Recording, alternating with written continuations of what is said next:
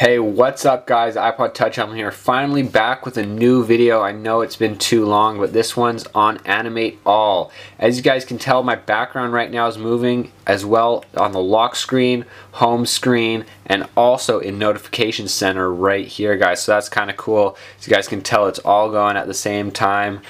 This will cause your battery to go down a little bit, but it looks pretty cool. So, you know, depending on if you guys are willing to lose a little bit of battery for this and show your friends how cool this looks and stuff like that, then I recommend getting this. But show you guys how to get this right now. First off, open up Cydia and search for the following tweak. So you guys are going to want to search for AnimateAll and then simply install that. It's going to cost you about $1.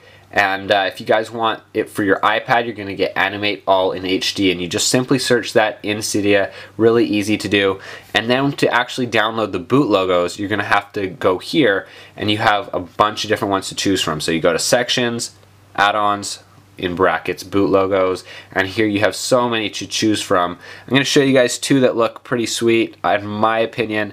Ice Cream boot logo, that's from Android. It looks really cool. It's the one I have now. And another one I have that I really do like as well is Galaxis boot logo. Those are two of my personal favorites right now. I haven't gone through too many though, so hopefully you guys will find some pretty sweet ones as well. So now, once you guys have downloaded both a boot logo and you have downloaded AnimateAll, you guys are going to want to click on AnimateAll, and now you can choose your animations that you've downloaded. So here they are right here. This one, we can preview them, but once in a while my iPod actually closes down after it previews it, and it did it again right here. So that's a bit of a upset, but that's not too bad considering I don't always need to preview the boot logos that I'm choosing from. But here we go, we click AnimateAll, we're going to choose an animation. I'm going to click on Galaxis right here.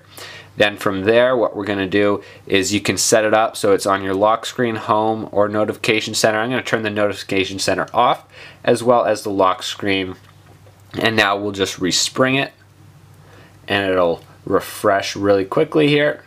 And then once it turns back on, you guys will notice that the lock screen won't be moving, but the home screen will. So here we are, I just got my regular lock screen, and we unlock it, and here we have the background moving on the home screen.